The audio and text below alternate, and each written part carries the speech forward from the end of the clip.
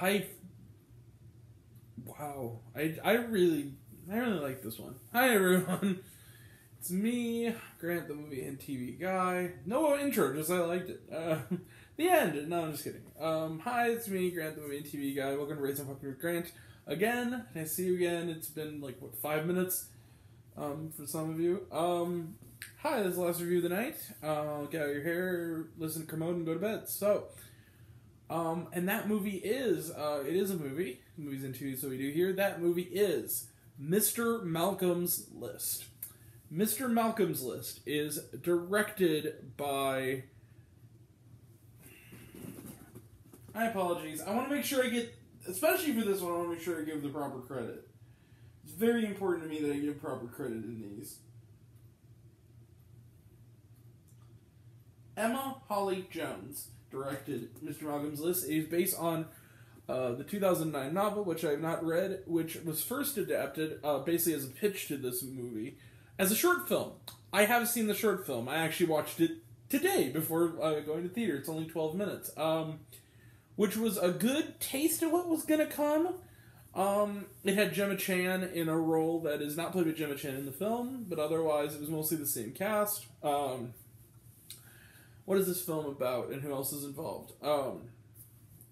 Story begins with a character named Julia Thistlethwaite. She is played by Zawe. This actress name is Zawe Aniston. She is a young woman living in the Regency era of England who is a little stuck up, a little sometimes just downright kind of mean. She is courted, or she's not courted, rather. She is taken out on a date, hoping to be courted by a Mr. Jeremy Malcolm. He is played by Sophie Derizu.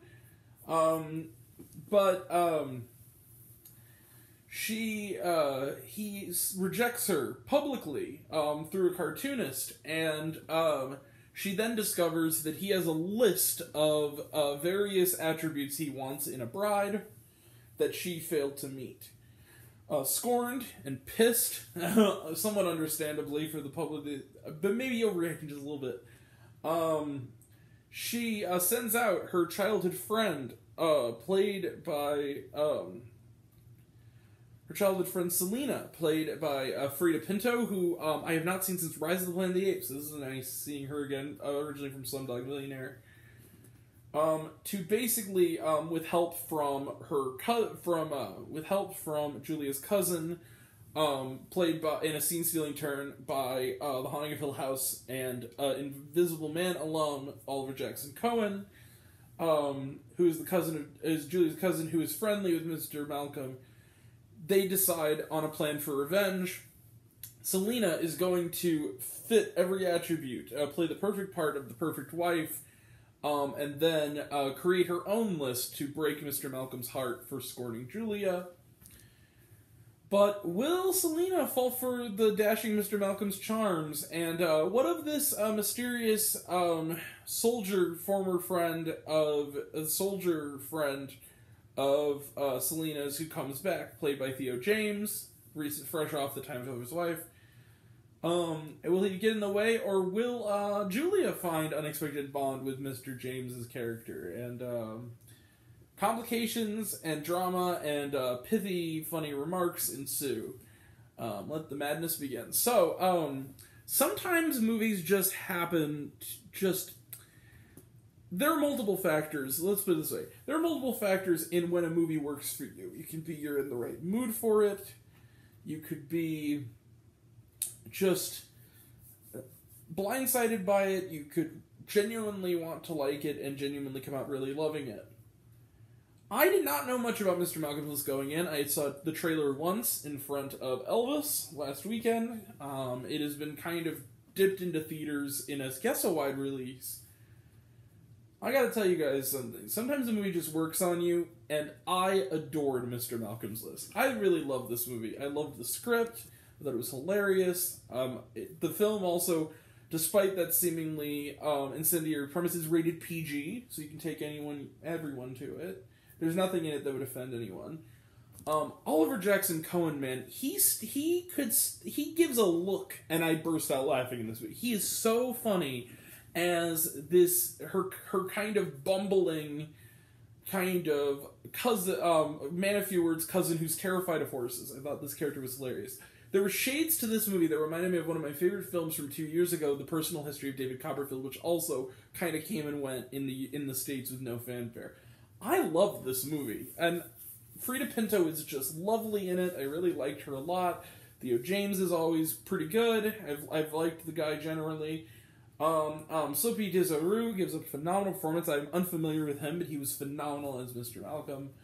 And as was Zawe Aniston, who plays a character who is not necessarily a likable character, and yet you kind of do like her thanks to Miss Aniston. Even if you want to kind of shake her sometimes and go, "What are you doing?" I love this movie. This is a really solid movie, and guys, I love this movie. You see it? Yeah, this even surprised me. Bang! 5 out of 5 stars for Mr. Malcolm's List. I really love this film. I know. Grant's giving another 5-star movie. What a shock. This one is really good, guys. This is a really good flick. I loved it. 2 hours flew by. Loved Mr. Malcolm's List. It is so underappreciated. Go check it out. It's really good. It was me and like three other, well, there's like 6 other people in the screening I was in tonight. That's pitiful for 7 o'clock showing on the opening night of a movie. Come on. That's ridiculous. Alright. 5 out of 5 stars. Let's close the book on it. Trailer trash.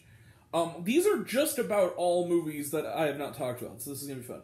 Hallelujah, A Journey, a Song. This is a documentary on the great singer Leonard Cohen, who, of course, wrote Hallelujah, which was made even better by the late Jeff Buckley, and given its most popular film use by Shrek, which they mentioned in the trailer. Get out of my swamp. And now you're an elf. Anyway, looks really interesting. I'm fascinated by Cohen. I'd definitely check this one out. Ticket to Paradise. This is the big reunion of George Clooney and Julia Roberts, along with Caitlin Dever. What's Not to Love? And the director of Mamma Mia, Here We Go Again. The second one. Awesome. And it seems to be George Clooney and Julia Roberts are like a former married couple who are divorced and are trying to make nice to go to their daughter's wedding, to meet her daughter's boyfriend rather, and they might find themselves falling in love again. It looks cute. Looks like fun. See How They Run. This looks awesome. This is a like old timey murder mystery comedy starring Saoirse Ronan and Sam Rockwell as a couple of bumbling detectives, and Richard Attenborough as a character. This looks really funny. I'm really excited. I love movies like this with that kind of dark, deadpan humor. I love those kind of movies. Can't wait for that one. Fire of Love. We talked about it once before. This is a newer trailer from what I gathered. This looks really, really great. This documentary about this couple who lost their lives filming this. It was their volcano. They go to shoot photography of volcanoes. It's insane. And they fall in love. These 2 French people. It looks really interesting. Thor: Love and Thunder. This is the same newer trailer we did with Minions. It looks good. Looking forward to it next week. A Love Song. I had not heard of this. I've heard the title because it was at Sundance. I've not seen this trailer. This movie looks terrific. It has Dale Dickey and Wes Studi, 2 actors who really deserve to have a showcase. I'm looking forward to that one. I hope it comes to that Rootsville. Summering. This is another Sundance one. I've heard it's got kind of mixed reviews. It's a coming-of-age film with like little kids. And maybe it's coming of age before summer, and it's maybe a little bit of fantasy in there. Hard to tell from the trailer. Look, it's directed by James Ponsoldt. I will always see any movie that dude makes after the movie that was one of my favorite movies of the 2010s, which was The Spectacular Now. I absolutely adore that film, and he directed it, so I'm definitely going to check this one out. Alright.